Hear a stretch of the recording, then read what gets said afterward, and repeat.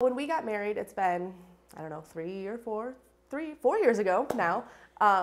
Jill was our flower girl, and Bailey's older brother was our ring bearer. So, they got to go through rehearsal dinner together. They spent a lot of time together getting to know each other. And so since then, they've kind of become instant family. We've done a lot of things together. We went to a hockey game yesterday.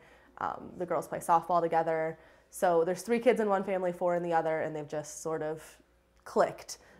Spend a lot of time together, do a lot of things together since the wedding. We created a Relay for Life team. We've gone to Washington, D.C. and ran a 5K for the last 2 years. This will be year 3 for the American Brain Tumor Association. We've done numerous fundraisers for the family and for cancer foundations. So kind of trying to hit both sides, help Jillian and her family with the medical bills and just kind of get through, but also try and reach out to the cancer community in general and raise money where we can. It's been a collective effort. So my family, my parents, my sisters, Bailey and her family, both of her parents, her siblings have all been involved. Jillian and her family. So it's been a very collective, group. I think last year we took 14 people to Washington, D.C. to run the 5K.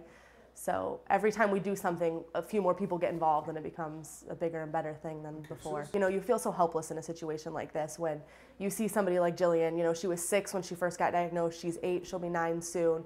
And she's going through so much and she's being so strong for everybody that the little ways that you can give back, there's not much I can do to help her specifically, but if we can raise money to try and help find a cure or to help find a way to make it a little bit easier for her and her family, then we can do that. So if we can do it on both fronts, help her personally and help with cancer research and cancer fundraising in general, then hopefully that'll help somebody else down the road. So they're not having to go through the same, the same thing she is. Bailey wanted to donate her hair.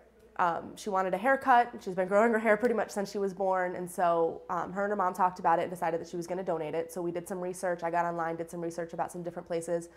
Wigs for Kids sounded like a great organization. They had a lot of really good reviews. So we decided to go ahead and donate to Wigs for Kids.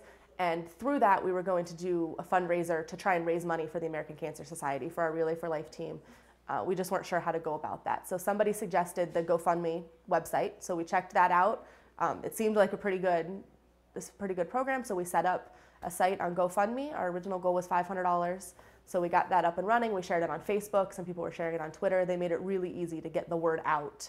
I get goosebumps every time I see a new donation. Our 2 largest donations so far have been anonymous.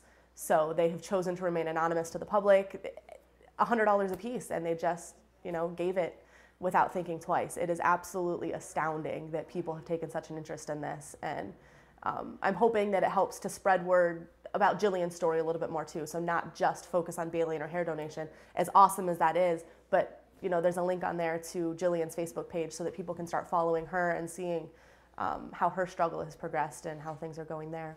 It's amazing that it all started with this one little 5-year-old girl who said, yeah, let's cut my hair. I can do it. I can help my friend Jill by cutting my hair. That's easy. And now it's snowballed into this, this big thing, and people all over the country are starting to donate money. And again, it's nothing. We couldn't have done anything like this without access to the internet and social media.